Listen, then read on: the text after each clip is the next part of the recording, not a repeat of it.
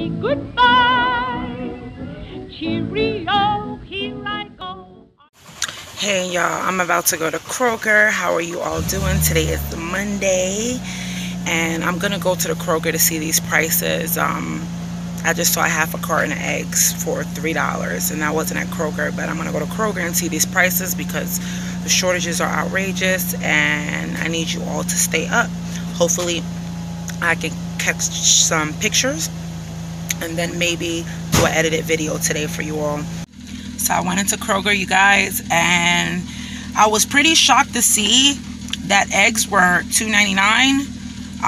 But we'll go ahead and get into that now after I show you guys some pictures of inside of me going into the Kroger's right now. Go ahead and join me right now. So as I was walking in, I saw that there was some coffee there, and the coffee was $7.99, so it was quite expensive for me. Then as I kept walking, I saw that there was empty shelves where the Gatorade and Powerade is usually. I tried to get a better clip of it. I was a little bit embarrassed. I didn't want everybody to be seeing me taking pictures of the Kroger. But as you can see, all the shelves are empty, and that's not a good sign. Not stocked at all. So ultimately I ended up picking up a pack of eggs. That was the first thing that I picked up, and that was $2.99. Surprisingly, I thought that it was going to be a little bit more expensive, so I got a good deal there. So right now it's $2.99 at Kroger's. As you can see, paper towel, toilet tissue, $16.49 for the pack. Very steep. Some of the shelves are just a little bit empty, not too empty, but they're probably stocked because they're too expensive.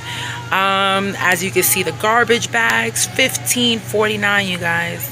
$19.99 for a box of garbage bags. Of course, I didn't buy those, but I did just want to let you all know the current prices there. So this is what I ultimately got, you guys. I got some trash bags for $1 and change, some milk for a little bit under $4, some Kleenex for $1, and eggs. All of that came to about $9 and change. Thank you guys so much for tuning in, and if you like this video, give it a thumbs up and subscribe, and I'll see you all later. Toodles.